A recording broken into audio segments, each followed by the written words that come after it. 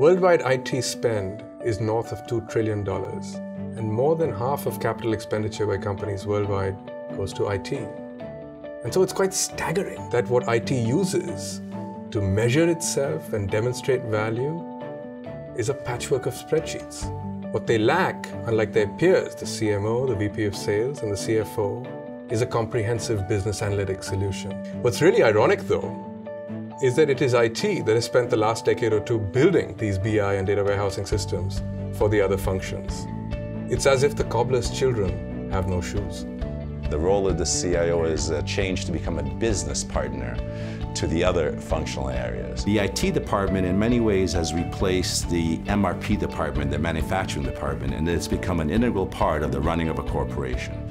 And so the thing that's important right now is to have a set of analytic solutions that merge the IT operations with things like the financial operations so that a CIO can really act like a businessman. The discussion really at the CIO level is that how do they measure risk? How do they become the growth of innovation in the enterprise? Like any other areas of business, CIOs are no longer challenged with just operating efficiency. The corporation is now looking for them to be innovators and to contribute to the top line of the business. I think that analytics is the centerpiece of operational type excellence for the CIO. And that is what Numerify offers. Analytics that finally allows managers to run IT like a business. When we were looking at analytics application, we felt that the time has come where people want to consume an analytics service, not analytics tools and technologies that they have to hire outside consultants to stitch together.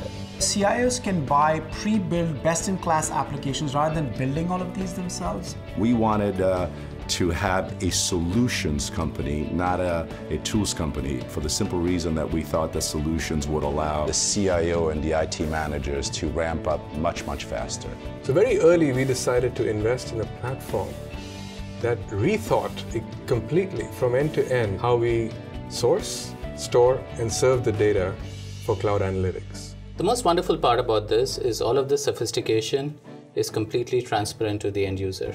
All they use are very simple, easy to use reports and dashboards, and all the complexity is hidden from them. There is no question that all of us, whether we consider ourselves consumers or enterprise users, love amazing experiences. There's no particular reason why enterprise class application should be a second-class citizen in terms of the really delightful consumer experiences that we've all come to expect from everything we use inside our homes, for our personal use, etc. What I love about Numerify is that they're already doing it from the get-go. Numerify has an extremely disruptive vision for enterprise application analytics. It really enables the CIO to go from being the chief information officer of a company to becoming the chief insights officer of the company. Numerify has the opportunity to actually build the same kind of experience that Google Analytics provides for CMOs, but in this case do that for CIOs. Here is an opportunity to reimagine things and do them differently and better. The Numerify team is very, very strong with lots of domain knowledge, and the market is so large, it does remind me of the very early days of ServiceNow. And so we're looking forward to a very long and prosperous run.